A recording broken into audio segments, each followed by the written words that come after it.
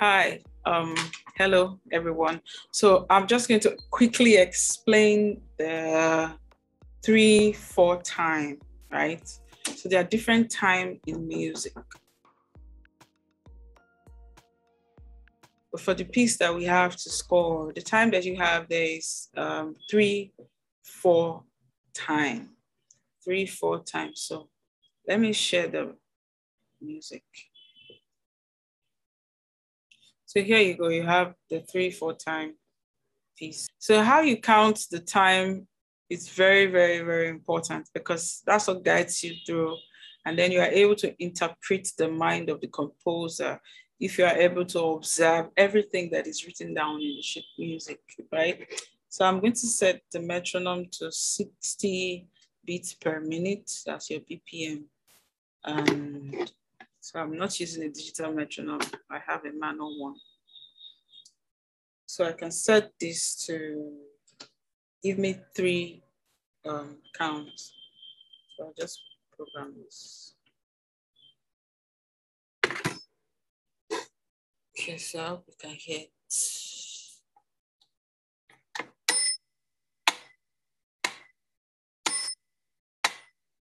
So right here is 1, 2, 3.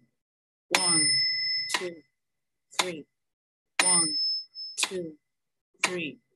1, 2, 3. That's how you count that. If you have it 4/4 time, that will probably change, of course. So 4 will be 1, 2, 3, 4. 1, 2, 3, 4. 1, 2, 3, 4. 1, 2, 3, 4. So your 3/4 time is going to be 1, 2, 3. 1, 2, 3. 1, 2, 3. 1, 2, 3. So for the piece that we have to score, what you have there is a 3/4 time. The key of the music is G major, 1 sharp. Whatever you play. So basically what that tells you is that there should be 3 beats in a bar. 3 beats in a bar means that every note or whatever value of notes that you choose to use sum up 3 beats in a bar. So in this place, you see they make these of crotchet notes, quaver notes, and all of that. So remember, crotchet is 1 beat. You have your quaver, 2 quavers being together, that's 1 beat, so that's total 2. And then you have another crochet note here, and that gives you total 3 beats in the bar. So if you go further in the piece, so there's loads of repetition on that rhythm. That's mostly the rhythm we have here, which is 1, 2, 3, 1, 2, 3, 1, 2, 3. That's the rhythm that you have there, mostly.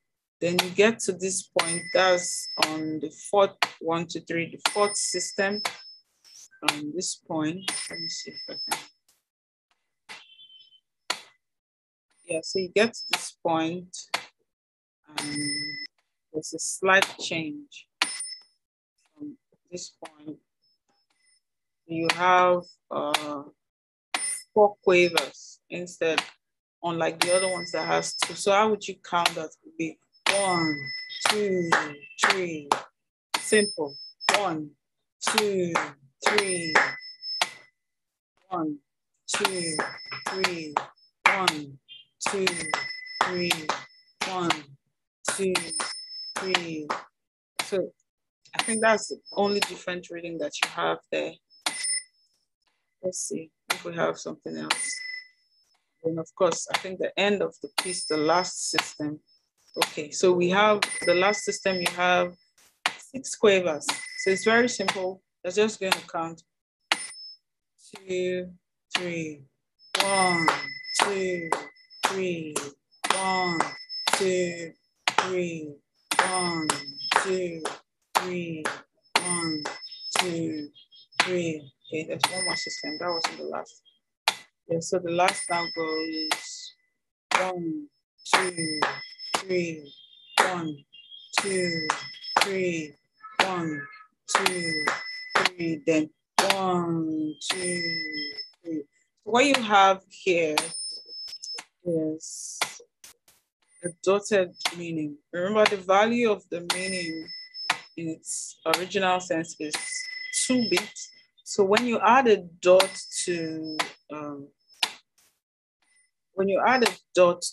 meaning, it gives you an extra value. So it adds half of the original value of the note. So half of the original value of the note will be 1. So 1 bit added to 2 gives you 3 bits. So sum of 3 bits that should be in the bar. Yes, so your count for 3/4 time is 1, 2, 3, 1, 2, 3, 1, 2, 3, 1, 2, 3. Yeah, so I hope that helps. It's a beautiful reading. You can even decide to do a reading exercise and decide to play it, of course, as it is. Yeah, so I just wanted to talk about the time signature, and I hope that helps. Okay, all right. Bye.